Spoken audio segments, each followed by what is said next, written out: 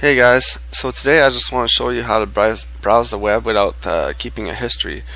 Sometimes you don't want a history being kept of what you're doing. I don't know, you're hiding from the wife or something, or maybe for the teenagers that don't want their parents knowing what you're doing or whatever. And if you clear the cache, then it looks kind of suspicious when the next person goes to look at the history and nothing's there, or it kind of sucks just going around and like having to delete everything from the cache, or just deleting the history by itself one at a time and what you've done. And I don't know, sometimes you miss stuff. So Chrome actually has an option where you can actually launch the incognito window right here, and when you launch incognito, all the pages that you view in this window or browser, it won't keep the history.